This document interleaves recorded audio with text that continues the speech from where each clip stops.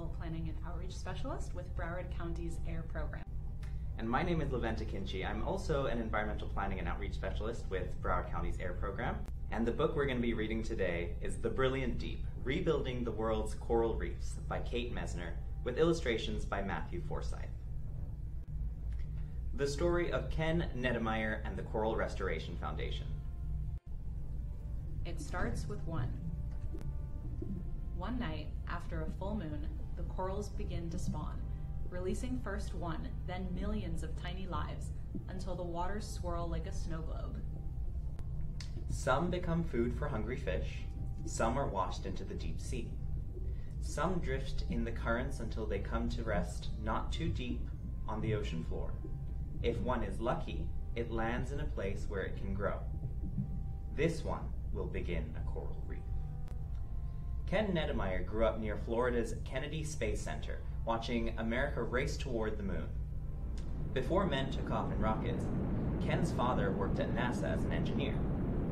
Ken watched his father's team send unmanned rockets, Little Joe, Redstone, Atlas, towards the stars. Men followed: Alan Shepard, John Glenn. It seemed like just about anything might be possible if you set your mind to it. But Ken's dreams weren't in the stars. He loved the ocean. He watched TV shows about underwater explorer Jacques Cousteau. He visited the beach whenever he could, swimming far out to a world of angelfish and sea stars. The reefs of the Florida Keys teemed with life. They painted the ocean floor fire red and murky gold. How could the reefs grow so large? What made all the different colors and shapes? How could such tiny creatures build such elaborate homes of rock? Ken learned to scuba dive and began collecting fish to keep and study at home. At one point, he had 30 aquariums in his bedroom, all bursting with life. Ken's favorite place was always out on the reef, until things began to change. One summer, hotter than the rest, Ken noticed the corals were losing their color, and there weren't as many fish.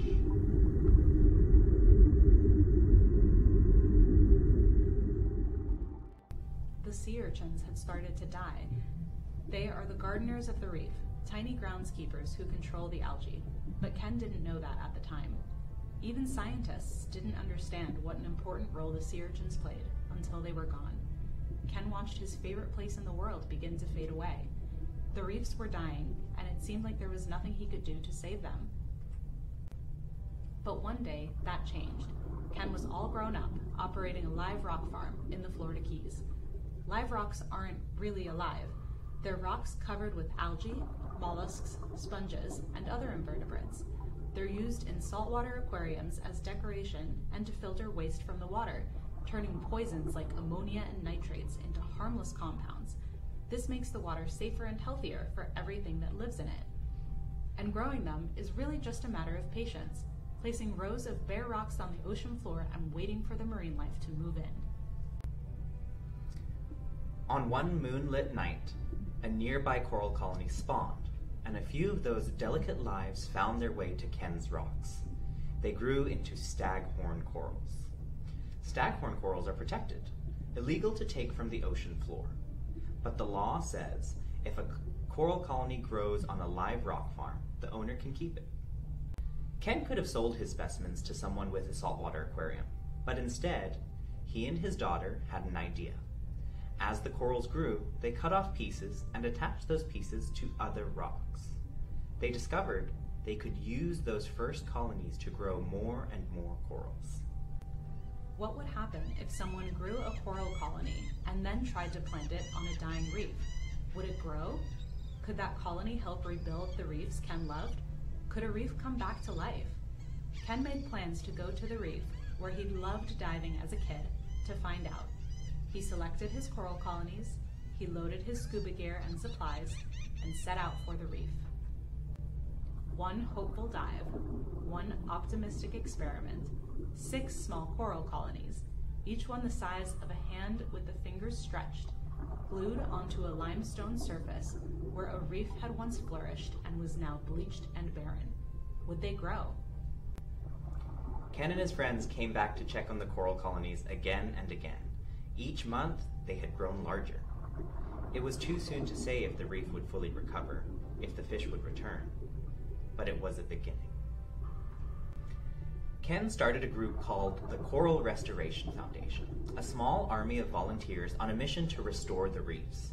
They hang bits of coral on special underwater trees and lines where the corals can grow. When the corals are large enough, these farmed raised colonies are loaded onto boats with volunteers, dive equipment, and tools. Then, it's out to a new home, one the corals will help to build. Volunteers take great care with this homecoming. They search for just the right spot, a place where each coral colony can hold on once it's grown enough to attach to the reef on its own. Divers scrape off any algae. They use chipping hammers, scraping and banging to get the surface even and smooth. Then, with a careful dab of epoxy, just the size of a Hershey's Kiss, volunteers attach the coral colonies, piece by piece, arm by arm, hoping they will grow on their own. Today, the transplants are not only surviving, but also reproducing. Ken's group has planted tens of thousands of coral colonies on reefs in the Florida Keys. And now, he's working with other countries, teaching people how to grow corals of their own to save the reefs they love too. Tonight, the moon will be full and bright. The corals may spawn, and if one tiny life lands in just the right spot, another new colony will grow. And then another, and another, and another. It starts with one. What happened to the coral reefs? There's no question that the world's coral reefs are dying at an alarming rate. Today, there is less than half as much coral cover in the Caribbean as there was in the 1970s. On some reefs, just a small fraction of the corals remain alive. The reasons are complicated. Scientists believe that changing ocean temperatures, disease, boating, and overfishing have all contributed to the problem. Ken and his team are part of the solution, especially as their ideas and techniques spread to other countries. Other scientists think protecting parrotfish and sea urchins might help save the reefs, since these animals eat the algae that can overwhelm corals if it's not kept in check. There's also hope that corals might be bred to withstand higher ocean temperatures in the future. How can kids help? The Coral Restoration Foundation has hundreds of volunteers who help to farm and transplant corals. They practice attaching dead corals to a table with Play-Doh to get ready for the big day. They are carefully trained above water before they dive to work on the reef, because when they're actually underwater, it's much harder to talk and learn. You can help the Foundation's volunteers with their efforts, even if you don't know how to scuba dive. The Coral Restoration Foundation has an Adopt a Coral program to help pay for its projects. A single coral fragment costs about $100 to grow and plant. Families and classrooms can plant a coral colony or even adopt a whole tree in the nursery by making donations through the Foundation's website. Feel free to pause here to learn some coral reef vocabulary. Thank you for joining us on this session of Storytime with a Scientist. We hope you enjoyed it and learned a little bit of something new. And stay tuned for more content coming soon.